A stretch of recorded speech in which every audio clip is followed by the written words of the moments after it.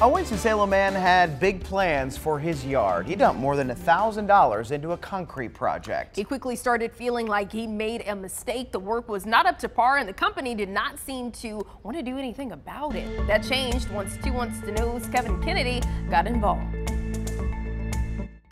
Almost every home comes with an endless supply of projects.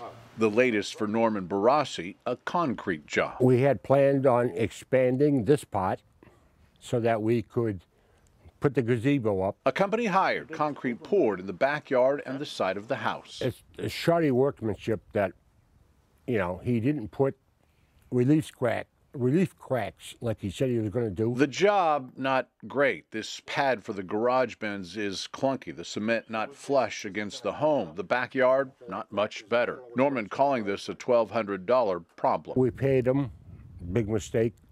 When he was done that day, we paid him the full amount. The concrete in the backyard already cracking, and the parts that aren't are not level with the existing pad. Norman not thrilled. I've tripped a couple of times, even knowing that it's raised. Calls to the company that installed it going nowhere. Norman fed up. If he doesn't come and fix it, I'm going to say I want my money back. After a few months of nothing, Norman calls us. We call the company. I want to thank you guys for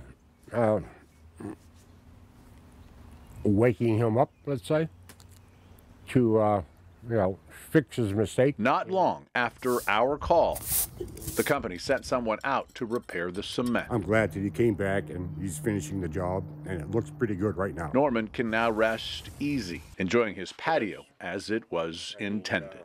In Winston-Salem, Kevin Kennedy, 2 Wants to Know.